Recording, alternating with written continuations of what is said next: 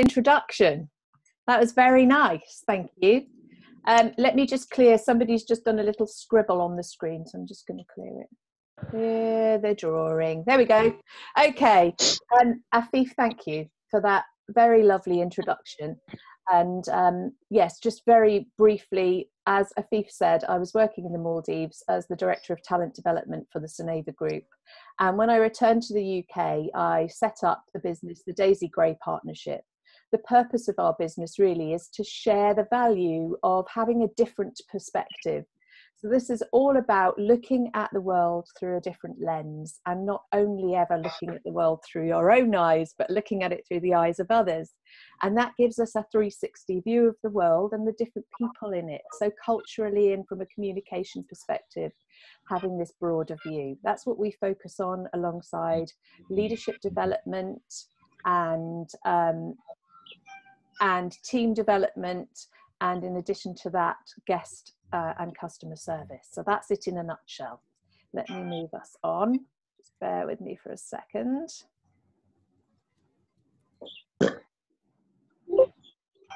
So today's subject, something I'm really interested in and have been forever, is the subject of emotional intelligence. Many years ago, I had real issues that perhaps I wasn't intelligent enough because I didn't go to university and I didn't find studying in an academic sense very interesting or engaging.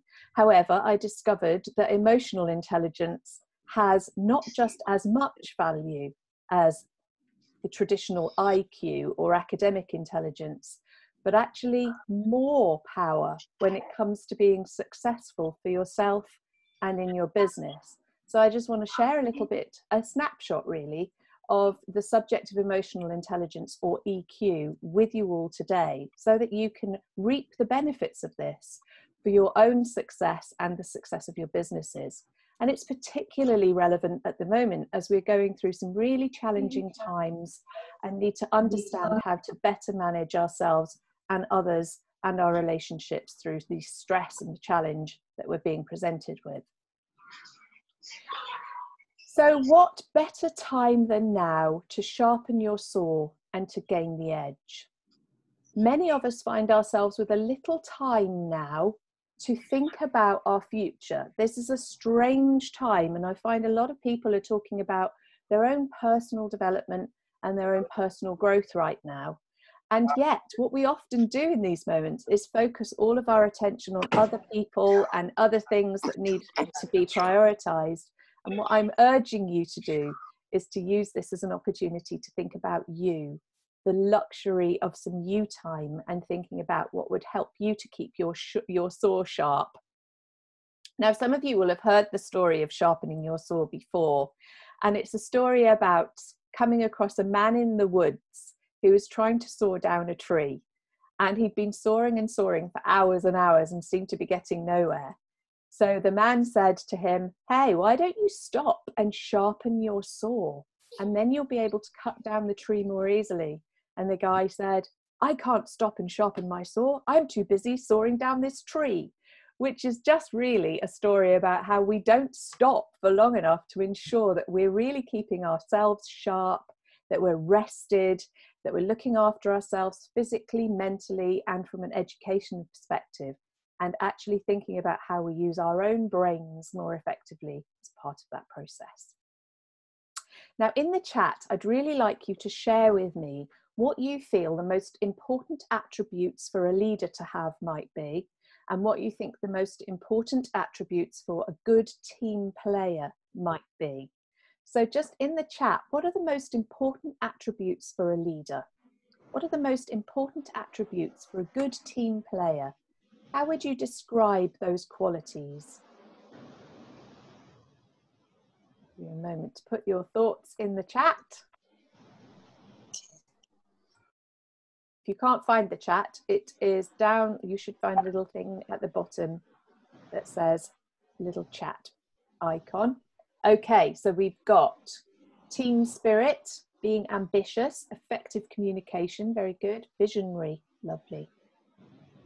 Relationships, empathy, inspiring, adaptive, able to lead and motivate, empathetic, show the way, passion, motivate, good listener.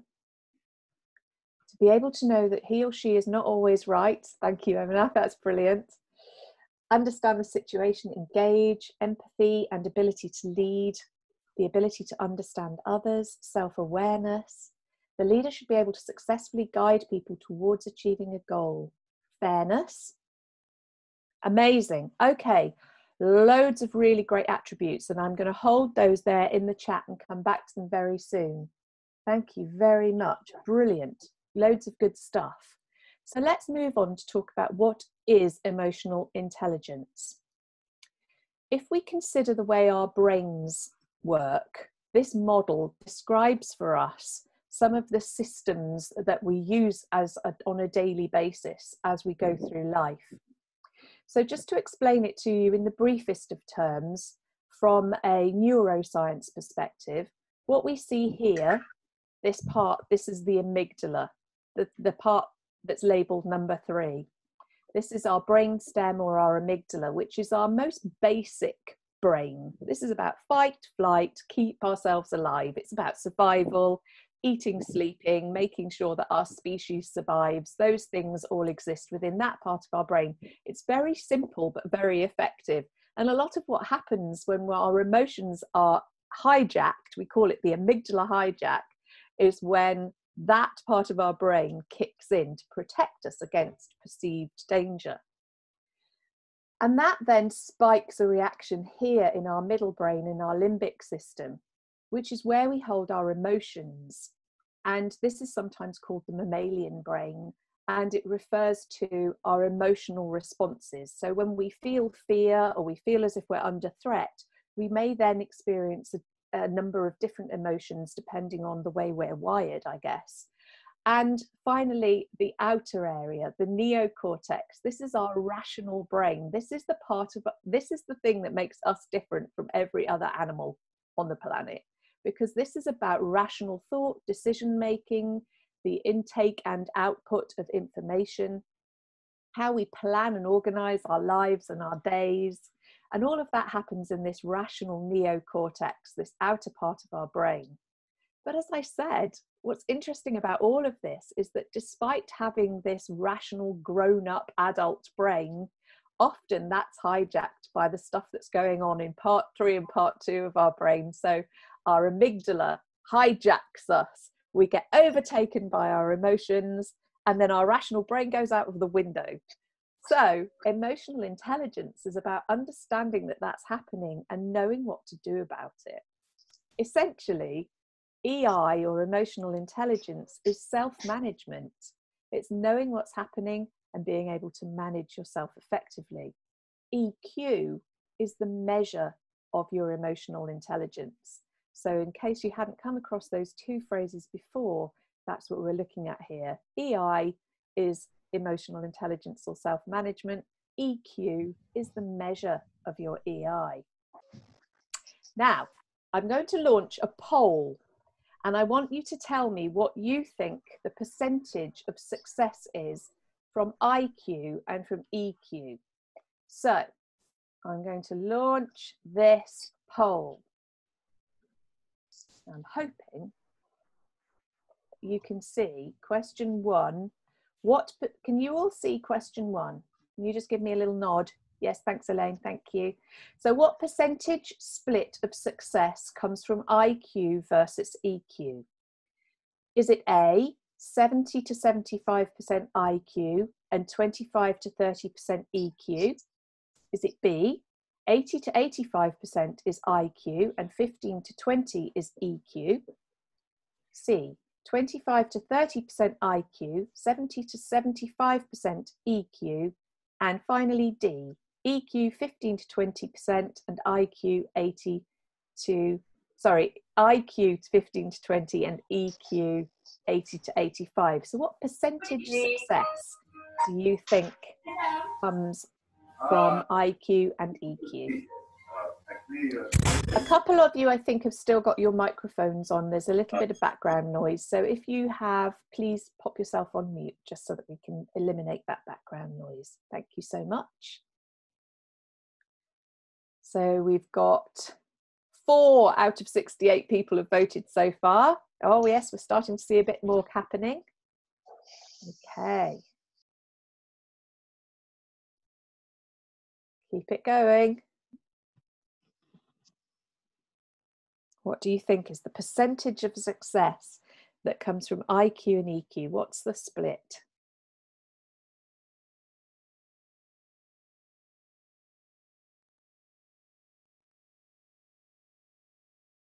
Some people are responding in the chat. That's lovely. Thank you.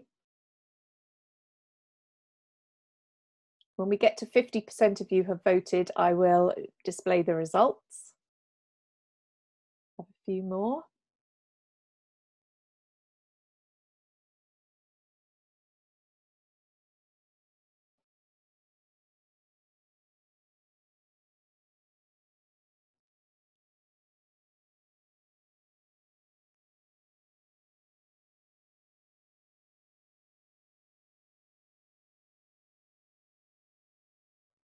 Okay, I'm happy with that. I'm going to end the poll now. So I'm going to give you just 10 seconds to vote if you haven't done so already.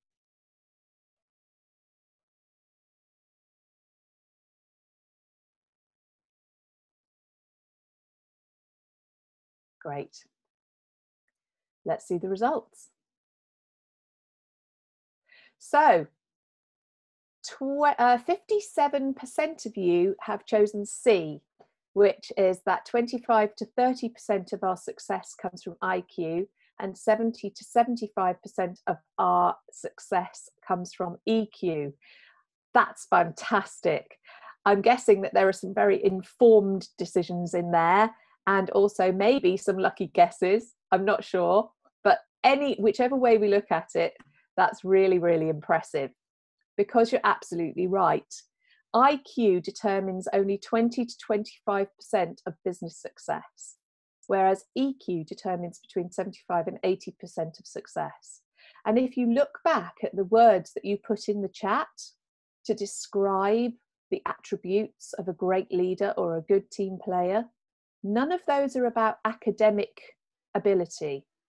The majority of the things that we look for in successful people are about their ability to motivate, to inspire, to have self-awareness, to understand others, to have empathy. That's what we look for, and that's what we respond to in success and with successful people. And actually, it's really interesting. There's a guru whose name escapes me, that I saw speak in India some years ago, who described the difference between intellect and intelligence and said that intelligence was just learning something somebody else had already learnt and remembering that information. And intellect was the ability to have original thought, invent and create new ideas. And I thought that was fascinating. And I think that emotional intelligence, or EQ, is about being able to take what's in your head and make it work in the world. So the value of it is immense. And that means that we really need to dive in and see what it's all about and how we can make sure that we are as highly attuned in terms of our EQ as it's possible for us to be. So let's see how you shape up on the emotional intelligence scale. Grab yourself a piece of paper and a pen, and I'd like you to rate yourself on the 5 statements on the screen. So give yourself a rating of 1 being never or rarely is this true for me. 3 is sometimes or inconsistently this is true for me. And 5 is this is always true for me. And question 1, or statement 1 is, I always know what is making me feel unsettled or anxious. So if you always understand your own emotional responses and your own feelings, then you'd give yourself a 5. If you're not sure why you feel the way you feel, you'd give yourself a 3.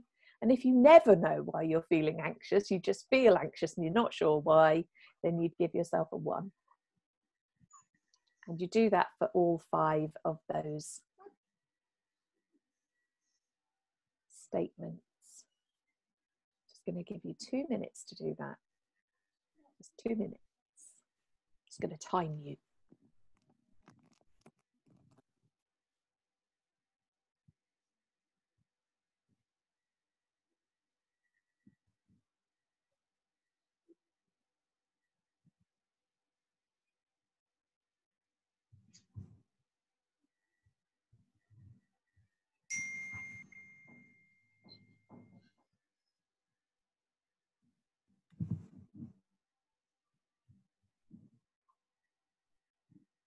Thank you, Adam, sharing on the chat. Love a bit of sharing. Thanks, Angelo. So if you take each of those 5 statements in turn, and just on your piece of paper, just write 1 equals, and then either 1, 3 or 5, depending on how you've scored yourself.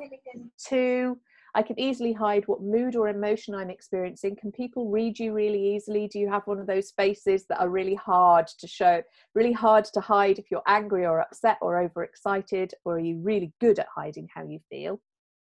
Number 3, are you able to motivate yourself to do the things that you don't really enjoy that much every single time, or do you sometimes find that difficult?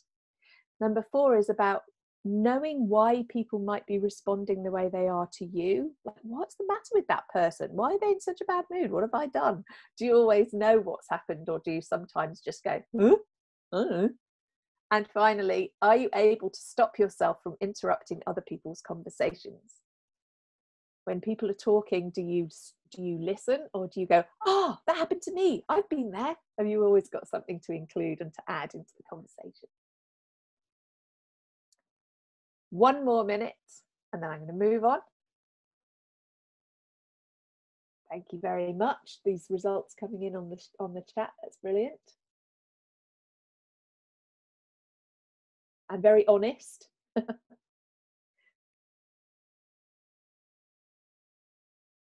Okay, are we all right to move on? If you want to have a look at an emotional intelligence questionnaire, by the way,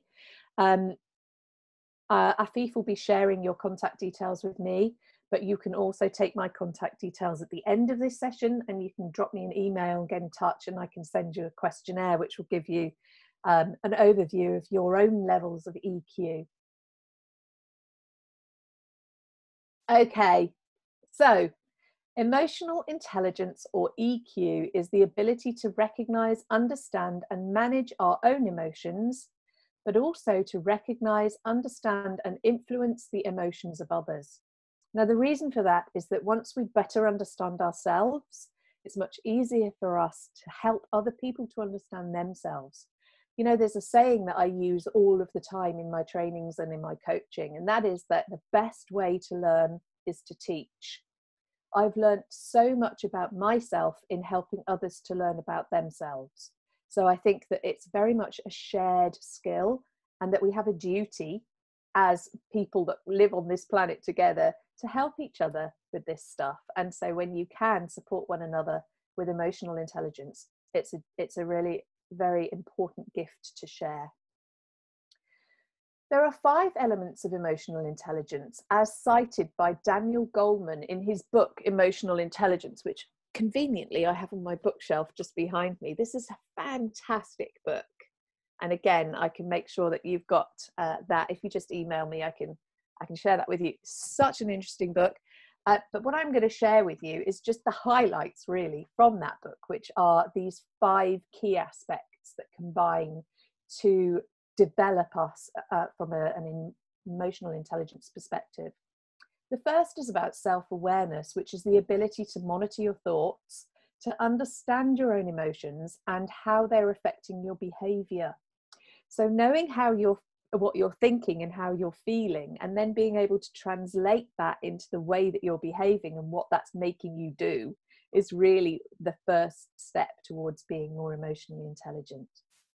You know what you're feeling, you know why you're feeling it, and whether or not it's helping you in your success or hurting you in your success. And you're also able to understand how others might be seeing you, or how others might perceive you, so that you're able to adjust your thoughts, your feelings, and your actions and get the results that you need. So if you've ever been accused of not behaving in a way which is acceptable or helpful to yourself, this may be something that would help you in becoming more acceptable almost in your teams and in your workplace. It's about that monitoring your own thoughts, feelings and behavior. Managing emotions then, if you remember back to my earlier example, managing emotions is about recognizing when that has been their amygdala hijack and your emotions have been overtaken and knowing what to do about it. So it's the ability to control or redirect any disruptive impulses and moods that you might have. You know, you hear the saying all the time, you can choose your mood. It's absolutely true. You can choose your mood. It is within your gift to choose your own mood. So if there's a situation which unsettles you or excites you, you're able to suspend judgment and to think before you act. And you can also help others to identify their emotions and to respond appropriately to them. The third on the list is motivating yourself. And this is a passion to work for reasons that go beyond money or status. It's the ability to pursue your goals with energy and persistence. And really, this is all about really knowing what you want. In a moment, I'm going to share with you some tips and some strategies for developing in each of these 5 areas, including this one. Empathy. I think most of us have always understood empathy on one level or another. For me, empathy is the ability to understand the emotional responses of other people and having the skill in retreating them according to their emotions. I'm going to share with you the 3 levels of empathy when we come on to that one in just a moment. And then finally, it's about social skill. This is proficiency in being able to manage relationships, build networks, find common ground with others, and build rapport. So those are our 5 key areas of emotional intelligence. And I'm interested to know how you scored. So when we looked at those previous questions, I always know what's making me feel unsettled or anxious. That's about self-awareness. Are you self-aware enough to understand what might be making you feel the way you do? Do you recognize your personality type or your anxieties, your fears, or your insecurities sufficiently to know why you're feeling the way you are? The second one, I can easily hide what mood or emotion I'm experiencing, is about managing your emotions. So if you're angry, upset, overexcited, if you're able to be professional and remain consistent in those moments, that shows enormous amounts of emotional intelligence around the managing emotions piece. If you're not able to hide your feelings, then that might be one to work on. I'm always able to motivate myself to do difficult tasks, is about motivation, as you might expect. I can usually understand why people are being difficult with me, is empathy. It's recognizing that just because you don't do things a certain way doesn't mean that another person doesn't. So an example of that is when we say somebody's being oversensitive or that they're taking things too personally. You don't know that person well enough to make that judgment about them. And it's being able to place yourself in their shoes or feel the way that they might be feeling by tuning into them, not thinking only about yourself. And then I am able to stop myself from interrupting other people's conversations. It's social skill. All too often we spend a lot of our time waiting to talk rather than really listening to what somebody has to say. So how did you do? I'm going to ask you at the end to share with me which of these areas you really would like to focus on over the next sort of 6 to 12 months. But just interesting to see. Would you mind sharing in the chat if any of you have scored particularly high or particularly low in any of these areas, or if there's anything that you find particularly a priority for you right now?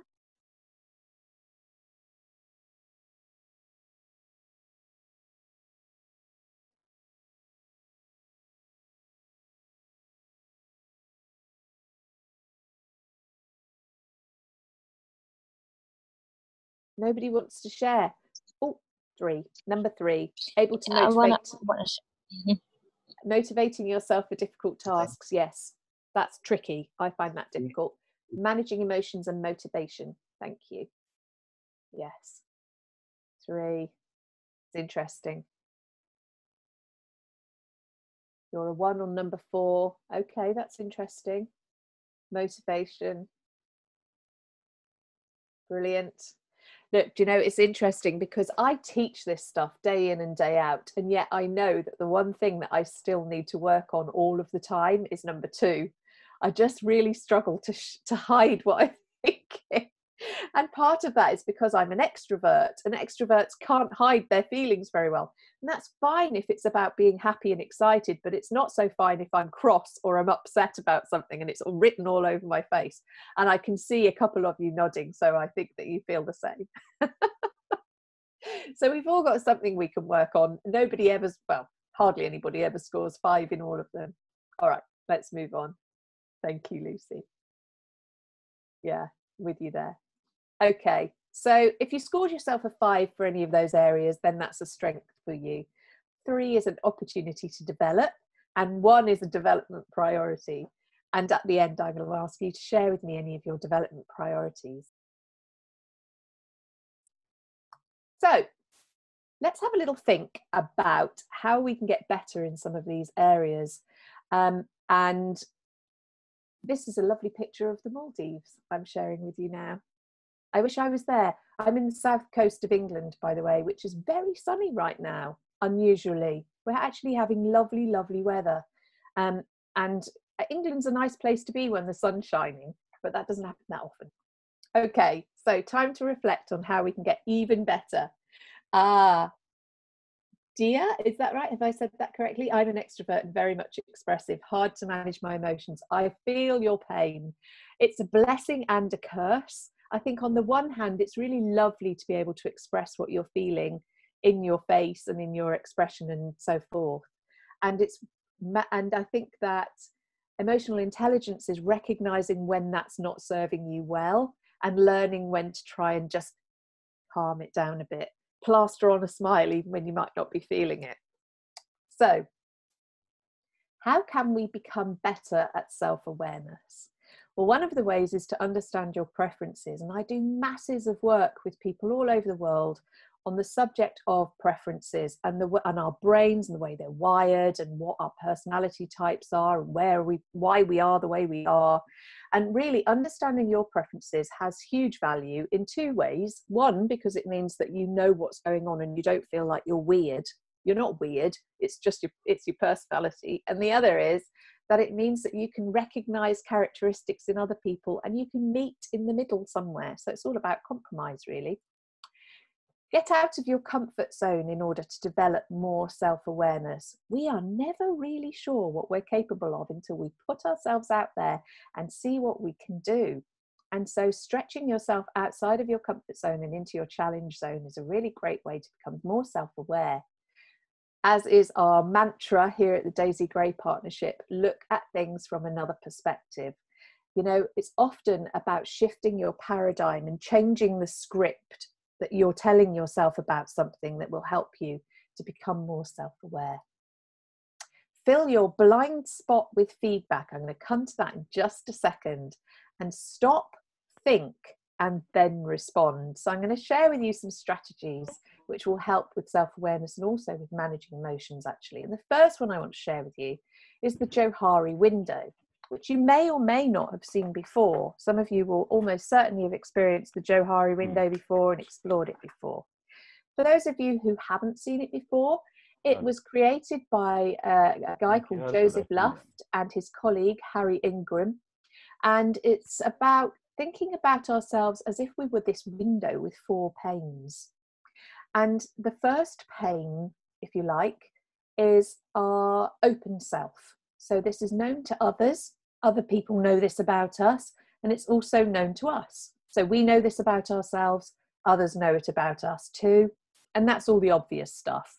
Age, gender, education, what you've got on your CV, where you're from, your religious beliefs and preferences and cultural background and what you like to eat and what you don't like to eat, all the stuff you happily share with people.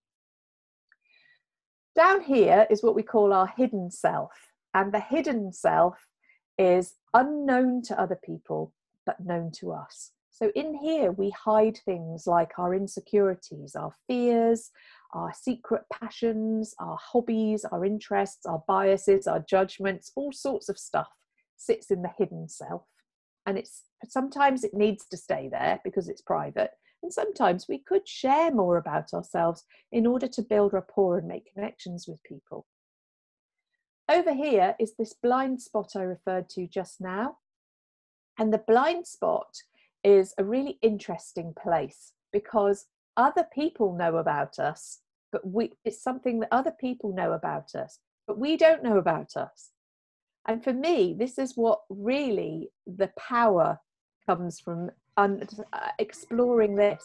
The best way to uncover the blind spot is to ask for feedback from people. Ask them to tell you how they see you, how they perceive you, what they think you do well, what they think you could do better. And that helps you to uncover that blind spot. And then finally, the unknown self that neither you know anything about or other people know anything about is that step out of your comfort zone, try new things.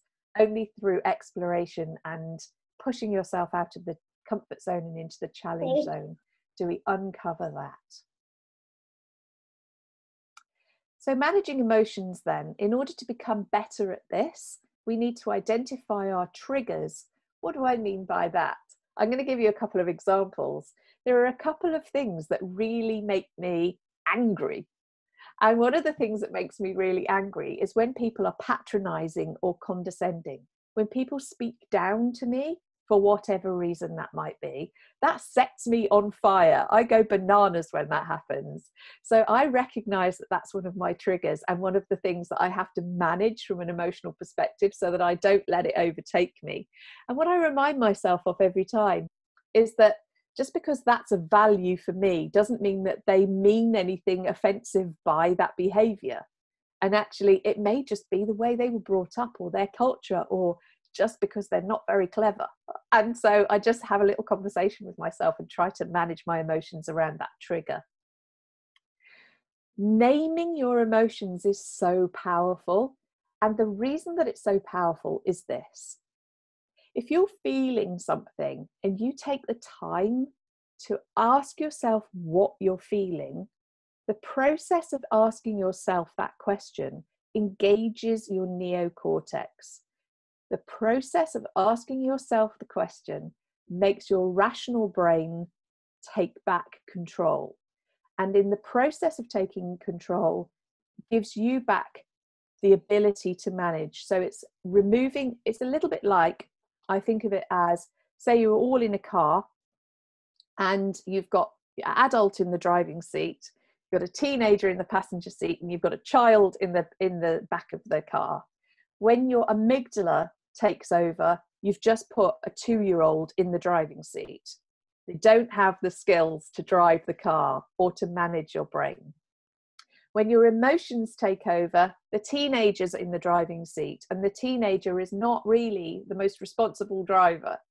So when you ask yourself what emotion you're feeling, what you're doing is you're putting your adult back in the driving seat. You are re-engaging your rational brain, and that rational brain helps you to manage by driving that car successfully to the conclusion that you need to reach. Don't make decisions in a bad mood or in a good mood. And I just know that there will be at least a quarter of the people on this webinar today who have made really terrible decisions because they've either been really excited and in a really good mood or in a really bad mood. And then later you've regretted those decisions. So just be cautious about making decisions when you're in a bad mood or a good mood. And just thank you, Shangli. Thank you. That's absolutely right. So we've all done it. And you know what? Sometimes it's about buying things online for me. And then I think, why did I do that? I didn't need that. So yeah, buying things online falls into the good and bad decisions as well for me. Check yourself, especially under stress. You know, we spend a lot of time looking after everybody else and managing everybody else's emotions and everybody else's emotional responses.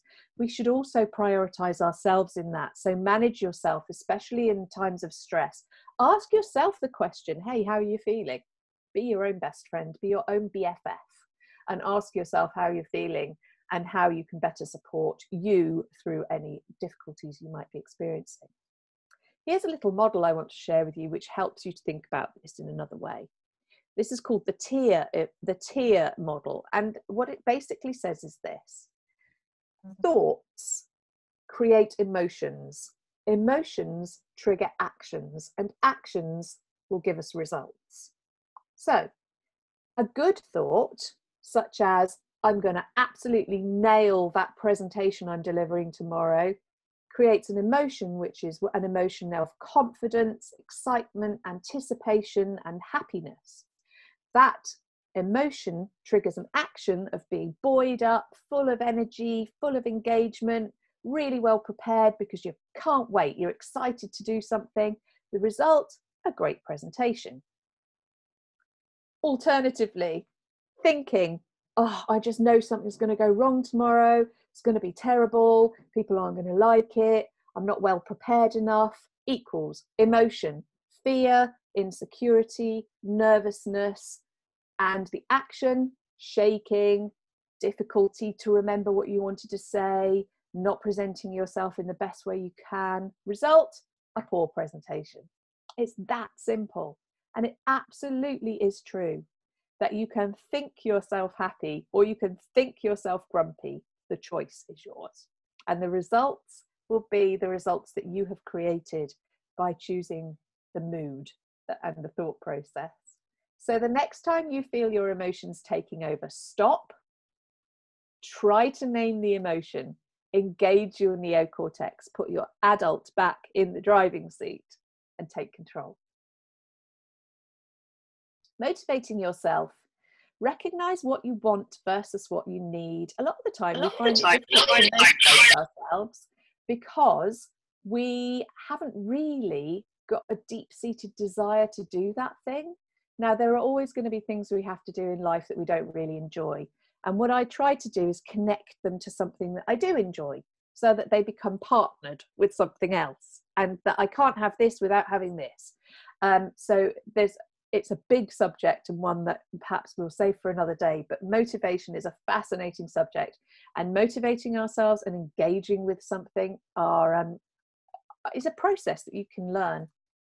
Break your goals down into manageable chunks. A lot of us find it much easier to be motivated to achieve something which has a quicker result, is more gratifying, more sooner. So break your goals down into smaller and more manageable chunks and understand exactly what it is you're working towards. Have that big picture view, your longer term goal, if you like. Go back to why you set yourself this task in the first place. Why are you doing this again? Why? And you can ask yourself why 5 times to really get to the root of why you might be doing something, like going to the gym. Why am I going to the gym again? Because I want to get fit. But why do I want to get fit? Because I have low energy. And why does it matter that I have low energy? Because I'm not performing at my best. And why does it matter that I'm not performing at my best? Because I want to succeed and be promoted and be successful. So then you are connecting yourself with the root motivator rather than it just being, I don't want to go to the gym today. And I'm sure there's a few of you who recognize that symptom. So go for 5. This is a trick that I learned quite recently and it's my favorite. If I really don't want to do something, I'll say, I'll just do it for 5 minutes and then I'll stop if I'm not enjoying myself. So I start doing something for 5 minutes and very, very rarely do I not keep going until it's done. I'm just tricking my own brain. I'm just convincing myself that it's just for 5 minutes. I'll just do the housework for 5 minutes and then I'll stop. But then I just do all of it. And you know, it's always getting started that's the hardest part. Okay, I want to show this little story to you, and some of you will have seen this before, but it's about motivation, really. So this is from a book called Timeless Simplicity by author John Lane. The rich industrialist was horrified to find the fisherman lying beside his boat, smoking a pipe. "Why aren't you out fishing?" asked the industrialist. "Because I've caught enough fish for the day." "Why don't you catch some more?" "What would I do with them?" "You could earn more money. Then you could have a motor fitted to your boat, go into deeper waters and catch more fish. Then you'd have enough money to buy nylon nets. These would bring you more fish and more money. Soon you'd have enough money to own 2 boats, maybe even a fleet of boats. Then you'd be a rich man like me." "What would I do then?" asked the fisherman. "Then you could sit back and enjoy life," says the industrialist. "What do you think I'm doing now?" says the fisherman. I love this story because it's about understanding what it is you're actually trying to achieve in your life. What is it that you actually want? And for you to truly be able to motivate yourself, you need to understand what your end goal is. What is it you're driving yourself towards? That's the key to staying motivated. Empathy. Change your perspective. In order to see things from another person's perspective, you have to change yours. It's a little like taking off your glasses and putting theirs on, or stepping into their shoes and having a look at the world from their point of view, quite literally. So understanding others is a really important way to be able to demonstrate empathy. Explore the heart, not just the head. Many of us are fixed on quite logical and rational thought processes, but actually empathy is more about the emotions that people experience. We've no idea what sits behind their reactions, their responses, and their emotions. So we need to explore their heart and not just their head.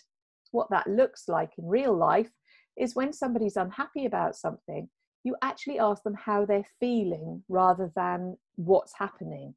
So instead of saying what's happening, you say, how are you feeling? Why are you feeling that way? So it's about the feelings. Walk in others' shoes. Think about what their life might be like and why they might be reacting and responding in the way that they are. And examine your own biases, because we will often expect people to behave the same way that we might behave. And that's not fair because we're all different. So ask better questions in order to understand people and be able to demonstrate true empathy. The 3 levels of empathy that I mentioned earlier are cognitive, which is logical, and it's knowing how another person is feeling and what they might be thinking. So that's a very logical, cognitive form of empathy.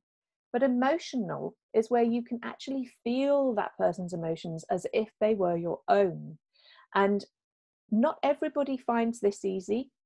Not everybody finds this easy. Depending on your personality type, you may have a preference for cognitive or for emotional empathy. They're equally valuable. If you can develop all 3 levels of empathy, then you really have nailed it. Compassionate is about understanding a person's predicament, feeling it with them, spontaneously being able to help them. It's a balance of cognitive and emotional empathy.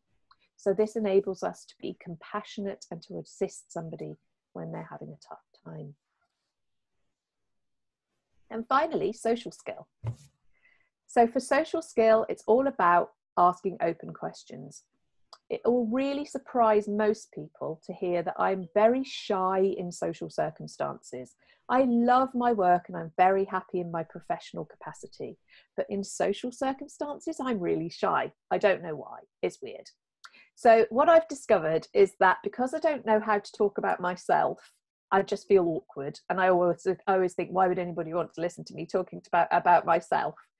What I've learned to do is ask people questions about themselves instead, because that's much more interesting and it gets me off the hook. And the other thing I've noticed is that the more you ask people questions about themselves, the more we like each other, because you learn more about them and they really enjoy having an opportunity to chat with you about what's happening in their worlds, rather than it always being about you all the time. So encourage people to talk about themselves, offer compliments generously. Seriously, they're a free gift for anyone, any time of the day, doesn't cost you a penny, and it's worth so much. A simple compliment about somebody, the way they do something, the way they've said something, how they're looking that day, so, whatever, it doesn't matter. Compliments are free gifts. You can read books about social skills. I've got masses of them, as you can probably see behind me. I have a whole library of things that I've read over the years that have helped me. And practice good manners. You know what? It's an old-fashioned skill, having good manners, but I think it counts for so much. I have so much respect for people who demonstrate simple but good manners in life. There's a guy, I don't think he's alive anymore, called Dale Carnegie, who famously wrote a book called How to Win Friends and Influence People. And he says, you can make more friends in 2 months by becoming interested in them than you can in 2 years by trying to get other people interested in you. There's a lesson for us all in there. His top tips include: become genuinely interested in people, smile. That's another free gift, by the way, smiling at each other. I love a smile. It's the universal language of friendly. Remember, our names are the sweetest and most important sound in any language. Speaking to somebody and calling them their name and speaking their name is a wonderful thing. It breaks down so many barriers. Be a good listener. Encourage others to talk about themselves. And if you feel yourself wandering, concentrate on what they're saying.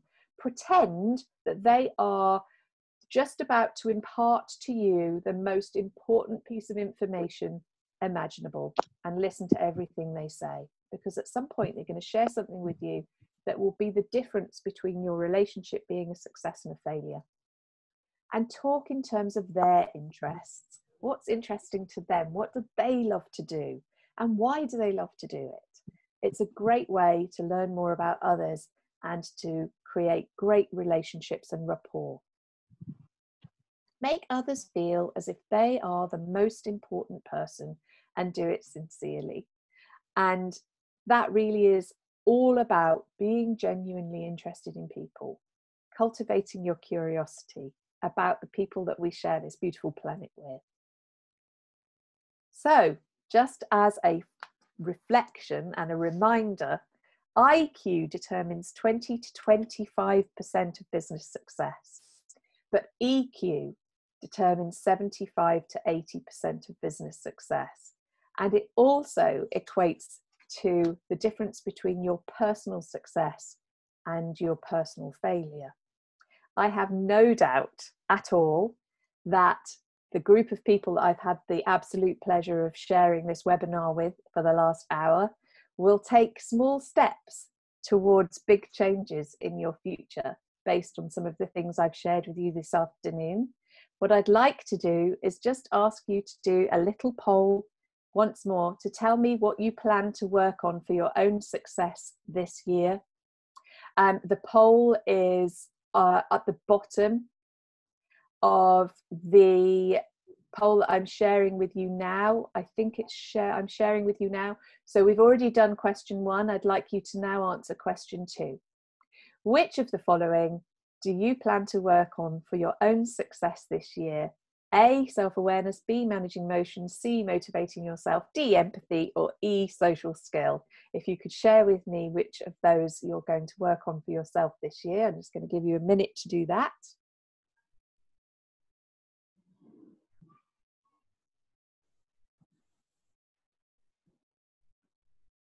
A, says Mohammed Sheppo.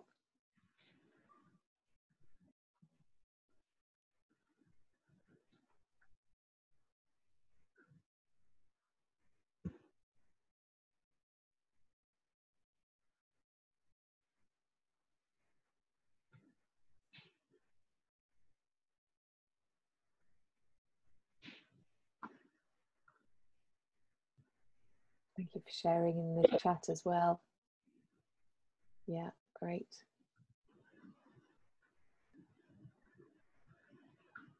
Just going to give it another minute, 45 seconds, and then I'll share the results. Thank you. Quite a mixture, a really big mixture. Looks as if there are quite a lot of people who struggle with the same problem I have about not being able to hide your emotions. It's not always a bad thing, I think. I think it's fine to show your emotions when it's happy and positive. It's just a bit of an issue when you look really grumpy. I've put sunglasses on and big hat. Okay, brilliant. Thank you to those of you who shared. So a huge proportion of people are looking at managing their emotions more effectively, which I find very interesting. Let's all have a crack at that this year. But we've also got some self-awareness, motivating ourselves, empathy and social skill. I really appreciate you sharing that with me. Thank you so much. There we go. There's the results. Okay, so thank you so much for joining me.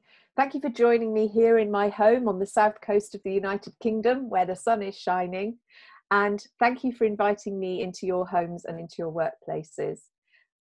If you want to get in touch, then either contact Afif or you can use any of the contacts that you see on the screen before you. If you have questions for me, please pop them in the chat. I'll stay on the line until you've all gone. And I now would like to hand back to our host, Afif, and bow out and say thank you so much. Yes. For spending this time with me. That's great, Sarah. Thank you very much. And I think it's very enlightening what you have shared. And we already received some comments there that the models that you use to explain the emotional intelligence, which is always, I mean, it is an essential knowledge, essential skill that we need to build in ourselves. But at times it's hard to study and learn. There's so much knowledge. And I think in the shorter time that we had, you have actually guided us with what it is really to live the mindset of emotional intelligence. So for all the participants, if you can post the questions here, or we could actually take some questions. I'm not we did not get any questions right into the chat box. So please feel free to write the questions in the chat box. If not, I have two questions to Sure. Sarah on behalf of all the participants. Yes. Yeah. Okay, so there is a question that has come from Muhammad Shafiu. He said, it's about anger. People at times say anger is inherited. What's your view? Anger is inherited. Well, that is interesting. I think that there are personality types that are more likely to respond in a particular way to difficult circumstances. The good news is that you can retrain your brain. So if you have a natural propensity, a natural inclination towards anger, you can retrain your brain. But it is like there's a chance that it might be slightly inherited or at least form part of your personality. I think the thing to focus on is what you can do about it, rather than giving it a label and saying this is inherited, this is part of who I am. It's asking yourself what you can do. Okay, very good. Ways of managing it. Yeah, very good. See if there's any other question. Yeah, so there's one here will come through. Ahmad Saeed says, Sarah, I appreciate if you could answer this question at the end of the session. How hard we try to control of emotions sometimes. The emotions such as anger is too strong. We just forget to follow the steps you just mentioned. So how to avoid that? So I suppose how to be more intentional. So if you could talk about that. For sure. The important thing to do is to re-engage your rational brain, your neocortex, your adult. And there are several techniques that you can use to do that. One of them is to count to 10. And I know it sounds like a very simple thing to do, but it's about re-engaging your rational brain. When your neocortex has been hijacked by your amygdala and your emotional responses from your limbic system, you have to re-engage your brain. And to do that, you have to do something that's rational and logical, like counting, breathe deeply, walk away from the situation, give yourself a moment. Sometimes it's about releasing your adrenaline by having a running, or some people take up things like boxing to manage their adrenaline levels. There are all sorts of ways for you to release some of that adrenaline, retake control of your rational brain, the adult who is driving your emotional response. Yeah. So count to 10, take a deep breath, walk away. Some people will go and they will meditate, but that's generally a very placid response. And actually, I think that to walk away, count and breathe is the best way to give yourself a chance to recover your rational thought. Yeah, very good, Sara. That's a good point. Thank you. And just one more question here from Nihal. What about having mood swings? What do you do to control that? How do you go about it? Mood swings can indicate that there's something going on that you need to fix, and that could be about your sleep patterns. It could be that you're not eating enough or regularly enough. It could be about nutrition and what you are eating and what you're not eating. So I would start by trying to understand what, from a more holistic, to use the H word, perspective, what's going on that might be causing you to have mood swings in the first place. Is this about sleep? Is it about food? Is it about whether or not you're getting enough exercise? Are you overworked? Are you stressed? Are you experiencing stress? And if you're experiencing stress, how are you managing that? So we need to identify the root cause of mood swings, because they are manageable once you understand what's causing them in the first place. We manage our mood getting some structure and schedule. We need some sort of structure in our lives so that we feel as if we're under control. Often some of our responses, anger, frustration, stress, and mood swings, are the result of not feeling as if we have control over our environment or the situation. And so we do whatever we can to regain control that helps us to manage our emotional state. Yeah, very good. And there's a question here from Nishma. And why is emotional intelligence important in leadership roles? What's your take on that?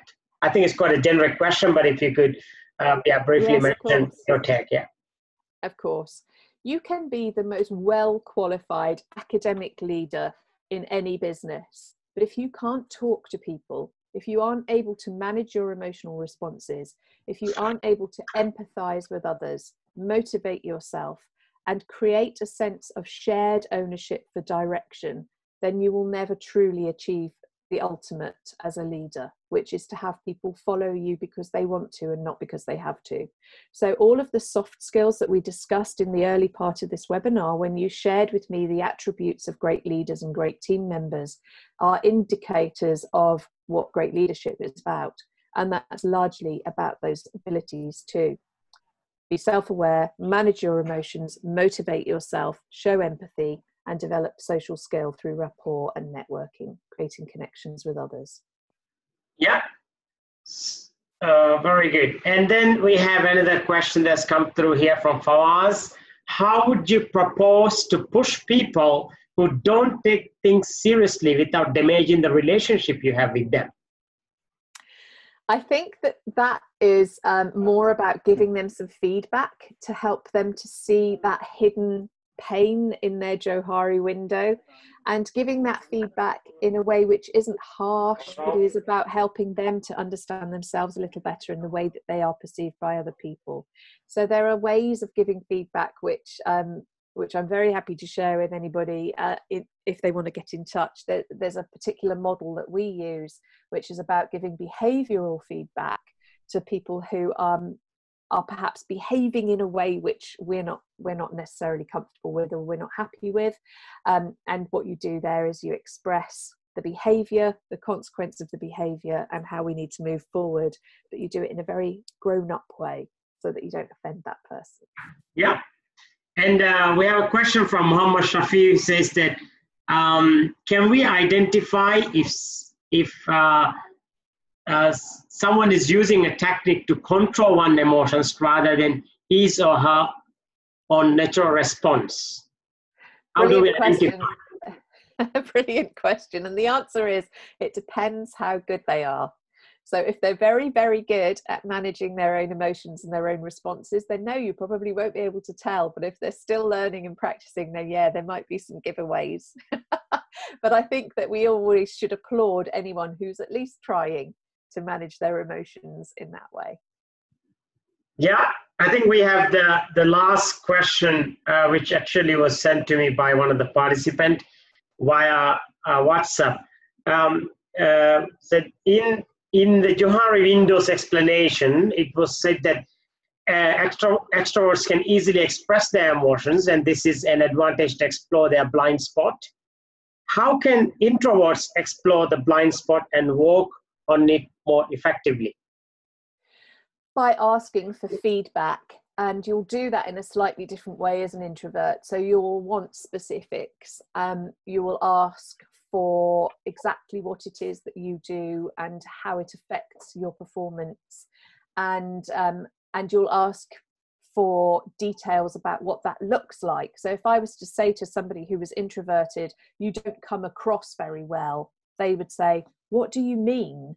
What does that look like? What does it sound like? Give me specifics. So introverts will ask for feedback in order to open up that blind spot, but they'll ask for specifics. Yeah.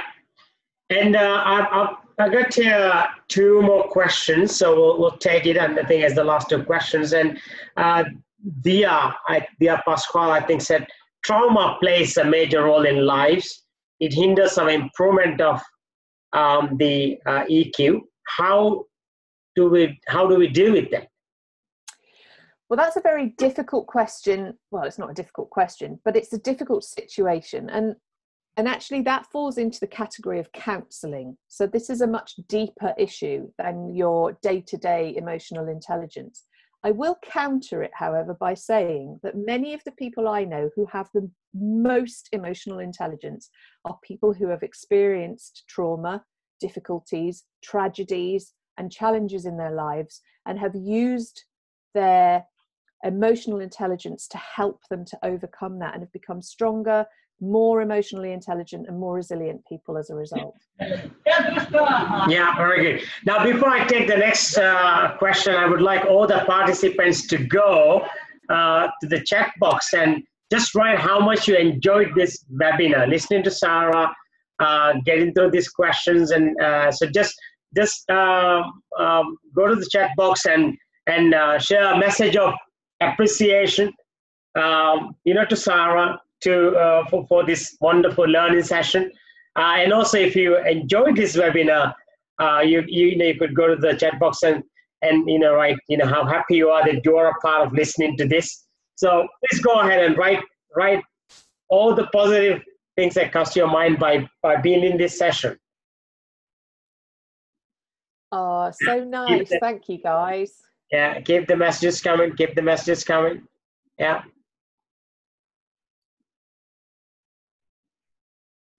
Yeah. While you're writing the message, I'll actually take the last question here. There's a question from just getting through the Mohammed Shafi said that obviously we're not experiencing EQ, and to help us, could you share a tool or a method that we can measure the IQ versus the EQ of a person or an employee? I guess referring to an employee. Yeah. Measure the IQ, does that say?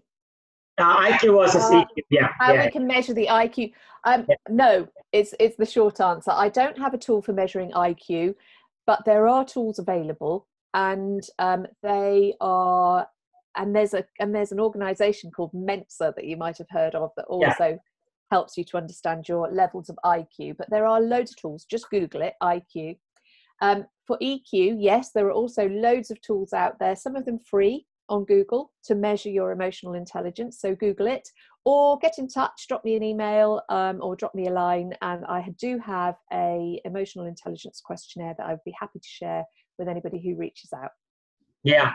So what I'll also do is I'll send all the participants' email contacts to you, Sara, and then you can, I suppose, write an email and send that EQ questionnaire, which perhaps can help. Maybe you can suggest a reading link that will help them to get maybe more and more information. And the last question for the day, we got a question from Abruka. She said that sometimes superiors are afraid to speak for their gut feeling, to express what they feel about something or a situation. How to overcome this?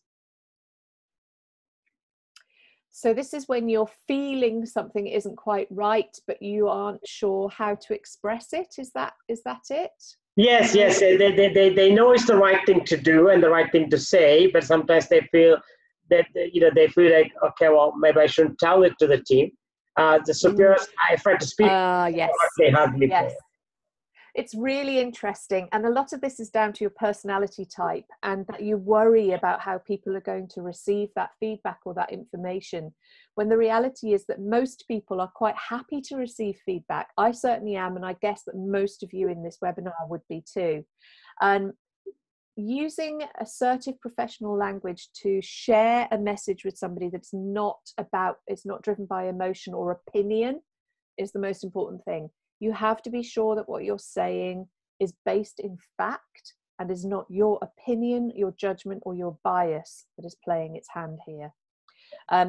Again, it's a much bigger subject than I can answer easily in a minute or two, but I'm always happy to help if you'd like more information about any of these subjects. Yeah, very good. So with this, ladies and gentlemen, we have come to the end of our participation today in this webinar. We hope that you found it very helpful. Obviously, very, very challenging times. We know that we will get through this definitely at one point. We just don't know when. I know things looks a little bit uncertain at this time. Hopefully, with this knowledge that you got, we'll be able to respond or react to some of the things that happens within our organizations or within our community or within the culture that we live in. And I know many of you who join here are probably supervisors or team leaders or leaders of several organizations, and perhaps you can go back and share this. Well, Sara will write to all of you a little note following this webinar, and also with the questionnaire, and perhaps maybe a link of information that you can read. Please do stay tuned for other webinars by MAHRP on 1st of June. Just a couple of days, we have another webinar where we'll be speaking specifically about how HR leaders can respond to pandemics and get their workplace ready for the future of work. And then on 8th of May, we will also have another panel discussion where we'll be speaking about how to handle workplace wellness and well-being, and whom you can reach out for psychological support and counseling. Obviously, the well-being and your wellness has become an important part. More important, obviously, because of the current pandemic situation. So stay well, everyone. And thank you very much once again for all of you joining this webinar. And once again, Sara, thank you very much for joining and presenting us with this very important and timely topic. And we're very happy with the partnership that MAHRP and we go with you. So thank you very much, Sara. Thank you all. Have a great day ahead. Take good care. Thank you. Bye.